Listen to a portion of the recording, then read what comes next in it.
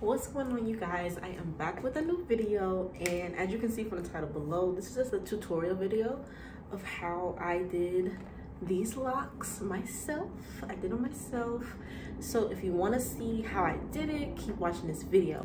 I did get these locks from Amazon. They are 24 inches. So 24 inches. Definitely wash your locks, or any braiding hair for that matter. Wash it in apple cider vinegar with some water mixed into it, because prior to this I had some locks that I bought from Amazon. I'll show a picture, and I went to this girl, got them done, and like about 10 to 14 days later I had to take them out because it broke out my scalp. So that's why I ended up doing it myself. But yeah, so enough of that, let's go ahead and get into the video. Okay, y'all, so here is me just showing you exactly how I put the lock in.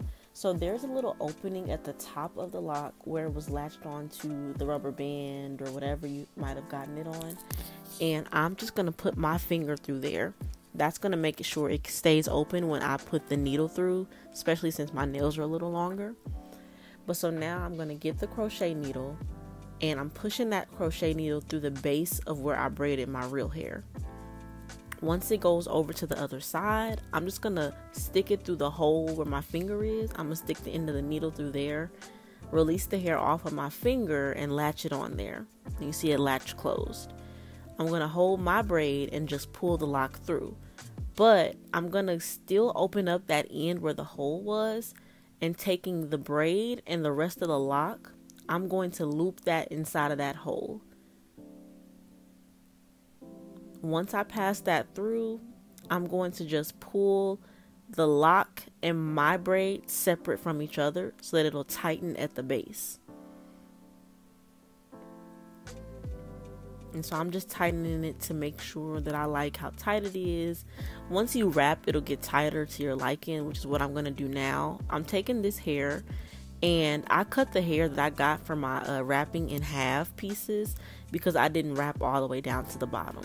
But okay, so I'm going to take a piece, and I'm just going to hold a piece of it with the lock and my hair. And so all three of those pieces are held together while I take that other piece and wrap around all three.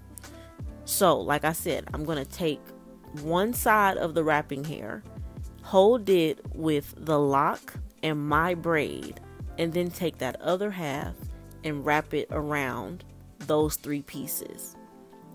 I'm wrapping pretty tight towards the top so I can make sure that, you know, it stays in, number one, but that I get that kind of tight look, not too tight, but you know what I mean. You want it to look like, you know, it's real tight. It's not loose. You know, the hair isn't, you don't have new growth already. And so I'm just wrapping. I am wrapping a little slowly right here. I will speed through, but I wanted y'all to really see exactly how I'm taking my time wrapping. I think I'll adjust my camera here shortly. I'm just making sure that the hair is straight, you know, it's not getting tangled, and I really don't want to wrap it to where there's gaps. And so now we're speeding it up, but yep, I just keep wrapping down until I cover all of my hair, all of that other side of the wrapping hair, and then I'll just continue to wrap down the lock until the rest of that hair is gone. So I've covered up my hair, and now I just still have some excess hair. Now you could have just cut it if you wanted to. I decided not to cut it. I just continue to wrap it down. I will say that there can be some mistakes made when you get down, because you know you're pretty much done at this point. Just make sure you're still wrapping in the same consistency as before, like the same type of spacing. Now some people, they'll glue the end of it, but I just rub it with my hands like that, and they stayed fine. Some pieces I went back and fixed, but for the most part I didn't need to use the glue. So I'm gonna show y'all again how I do it. First I'm gonna show you guys.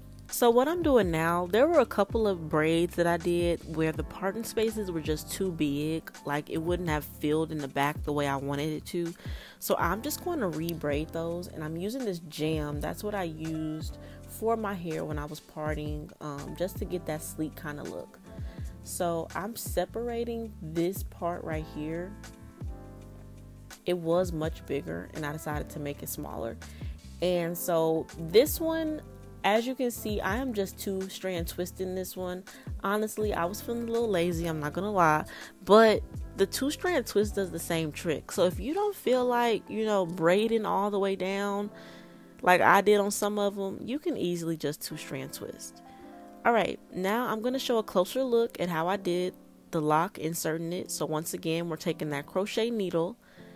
I've got my finger through the hole, and I'm just going to loop the hook right through there as well.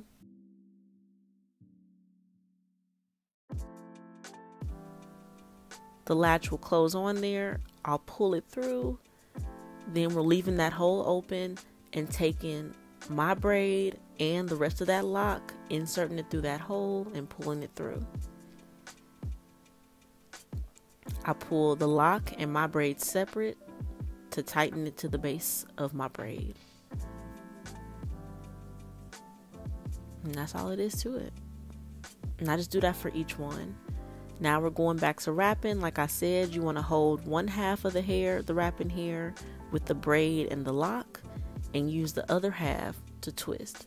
Now I did twist a couple times at the base with the 3 pieces just to make sure it was tight. But as you can see, I am just wrapping around.